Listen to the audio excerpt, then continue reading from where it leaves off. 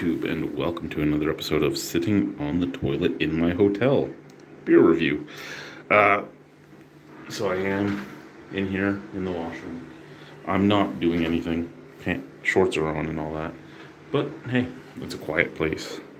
So this beer is from Sleeping Giant right here in Thunder Bay. You know what? I figured I'm about to go back to work. It's my last couple days. Let's do something in Thunder Bay. So here we go. So Snow Goose is a coffee vanilla porter. It's 6.4% alcohol by volume, and it does say its ingredients are water, malted barley, hops, yeast, coffee, and vanilla. So not natural flavors, actual coffee and vanilla. So let's hope there's no explosion because I have been moving it around a lot in my hand. Oh, I forgot to check the packaged on date. I really was kind of curious how fresh this was. Well, we'll probably finish it on camera and then I can check, right?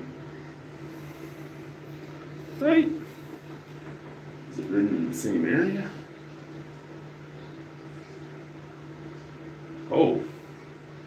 So this one was packaged back in December. So it's getting there, eh? And I mean,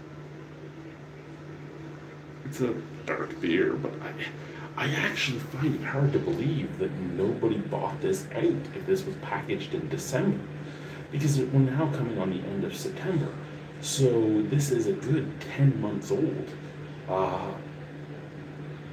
How did the coffee vanilla porter, well, I don't know, maybe it tastes like junk, but how, that's something I would have rushed out to get. There is vanilla, there is coffee, there is a beautiful roastiness. Let's try it. Cheers. I know porter shouldn't have roastiness, but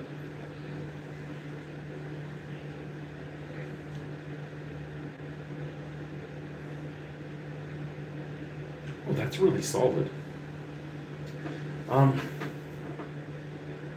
I think the reason I think this is really solid is this reminds me a lot of the original Mill Street vanilla porter.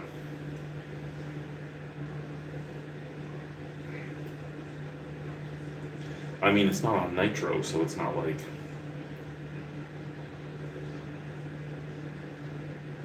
it's not quite as good, but that's what it reminds me of.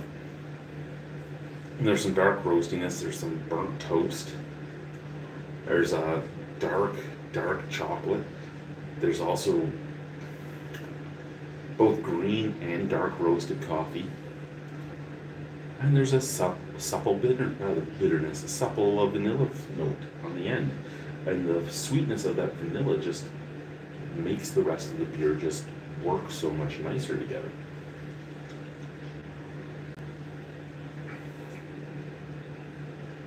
Oh yeah, see, this is a beer. There are beers that I taste and I go, man, this would be great in a barrel. And I think Snow Goose would be great in a barrel.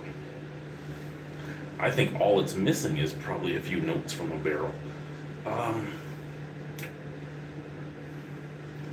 know I sound underwhelmed, but I think I'm only sounding underwhelmed for two reasons. One, like, how the hell did this go 10 months without selling out?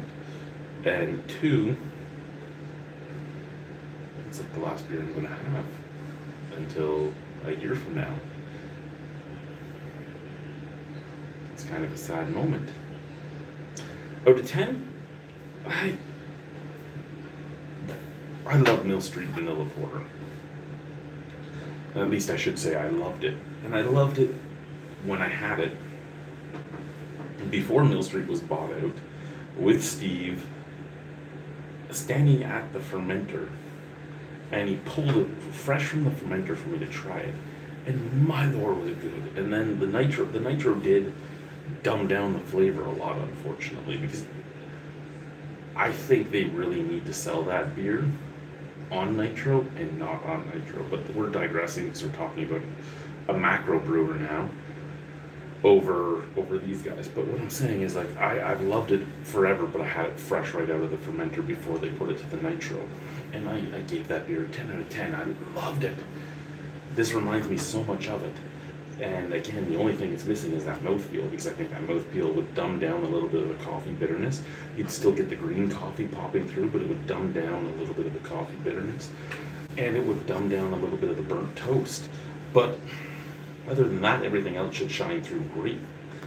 But again, I'm digressing, because we're talking about this beer, not this beer on nitro. But I think that's all it's missing is that mouthfeel. Maybe if I poured it into a cup, I'd get something different, because again, as most of you know, I normally review beers out of glassware, but I'm in a hotel in Thunder Bay a day before I go back to the Arctic. I don't have a cup.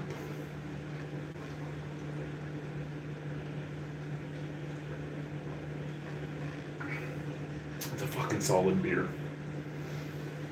I can't give this anything lower than a 9. So a 9. Cheers.